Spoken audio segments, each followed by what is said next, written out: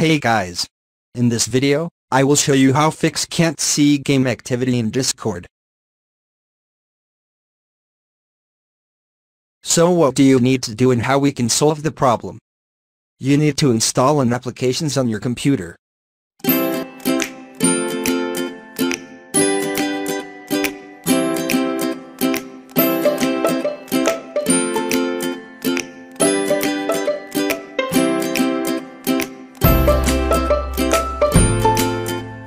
This is my Discord on web browser, and this is my application. I have applications right here. And what I'm going to do, I will just simply go to settings, and I can see the game activity right here. Do you see it? So game activity is right here.